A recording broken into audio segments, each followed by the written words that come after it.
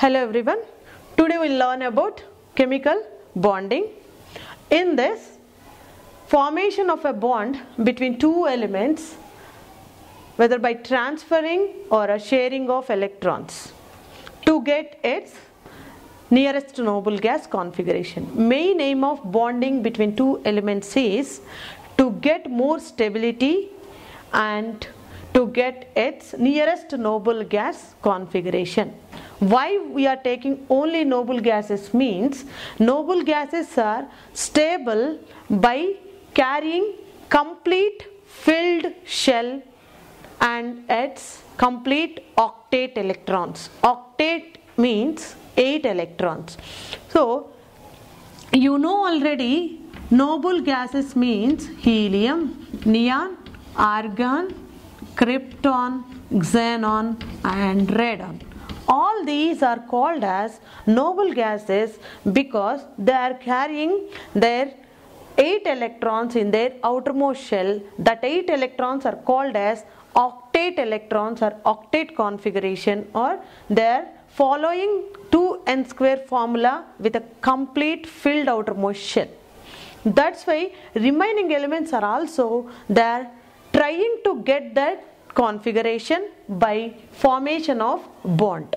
There are two possibilities of bonds. There, by transferring of electrons they can form ionic bond, and one more type of bond is covalent bond, which is formed by sharing of electrons.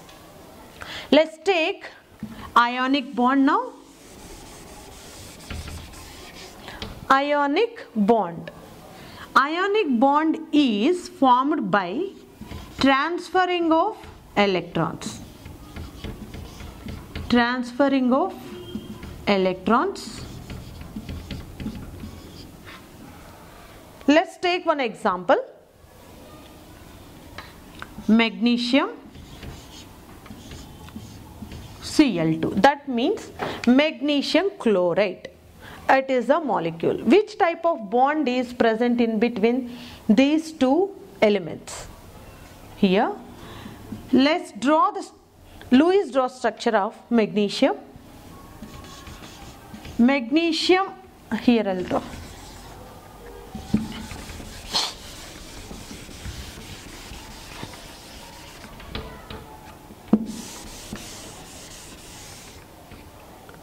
Magnesium chloride, magnesium, atomic number is 12, and write its electronic configuration K2L8M2 electrons. What is its outermost shell? The last shell, whatever it is there in that particular element, that is called as its outermost shell. K1, L is 2, M is third shell. Okay, so outermost shell of magnesium is 3. So how many electrons are present in this outermost shell? There are 2 electrons in its outermost shell. That electrons we should take. Magnesium and outermost valence electrons are equal to 2. Now find out its nearest noble gas. Magnesium is 12 and neon atomic number is 10. This is a noble gas and its atomic number is 12. It is, magnesium is nearer to the neon. Its atomic number is 12 and its atomic number is 10. That means magnesium, to get like a neon, it should lose 2 electrons from its outermost shell. Then magnesium will get neon configuration because K2L8M2 and neon configuration is K2L8. It is the outermost shell of neon and it has octet configuration, that is 8 electrons.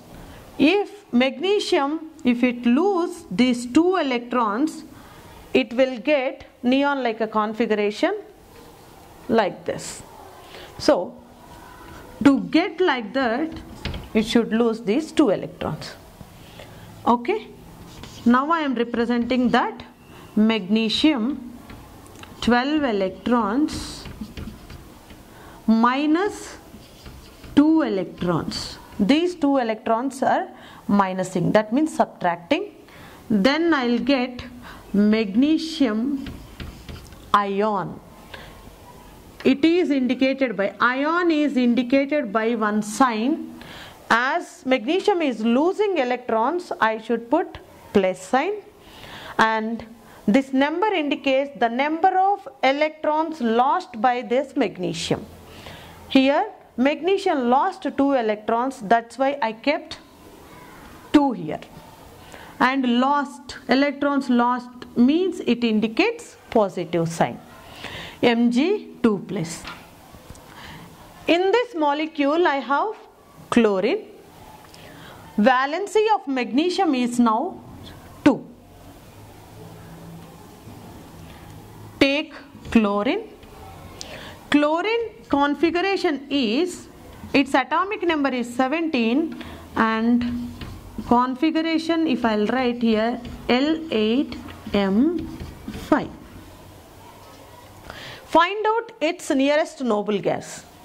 Chlorine is 17 and its nearest noble gas is argon with 18 electrons. Let's write argon electronic configuration. Argon 18 is equal to K2L8M6. 8 plus 2, 10. Here it is, 8. And here I should write 7, because total together in the M shell will get 8 plus 2, 10. 10 plus 7, it is 17. So 17 electrons, and for argon it is 18 electrons. To get like a argon, chlorine should get one more electron. Getting one more electron is easier than losing 7 electrons. So what it will do, this chlorine has to gain 1 electron. Now I am representing that chlorine. It should gain 1 electron. So I am adding 1 electron. Then I will get chlorine. Gaining indicates negative sign. I put only 1 negative. I didn't give any number here like this because it has gained only 1 electron. So 1 negative. Gain indicates negative sign with 1 electron. So chlorine got now 1 electron, so I can call it as anion, and this is called as cation. These two are ions.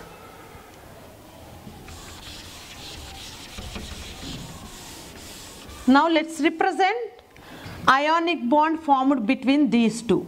Magnesium 2 plus, this magnesium 2 plus I am taking, chlorine with negative, that is called as chloride ion. How many chlorines are there here? 2. I have taken only 1, and 1 more chlorine also the same way, it gains 1 electron and it will become like a anion, chloride ion. 1 more chlorine I am writing here. This magnesium has 2 electrons. 1 electron is giving to chlorine and 1 more electron is donating to this chlorine. Okay, the element which is giving or donating electrons is called as donor or electron donor, and which is accepting is called as electron acceptor.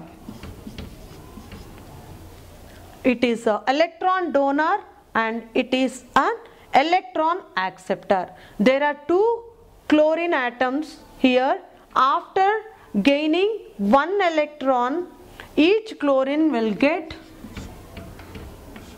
magnesium will get 2 plus and each chlorine will get negative. So there are 2 chloride ions, Mg2 plus and 2 chloride ions. Now I can write according to Criss-Cross formula. Magnesium 1 and chlorine is 2, then MgCl2, MgCl2. Cl2, as magnesium valency is 2, I wrote 2, chlorine valency is 1, I wrote 1, and crisscross after exchanging Mg1 chlorine to MgCl2. So the bond or a molecule is formed by donating electrons and accepting of electrons, and in this molecule totally ions are involved, cation and anion. That's why we are calling this molecule as ionic, or this bond formed between these two is called as ionic bond, and this is ionic molecule. With this I'll end my topic. Thank you.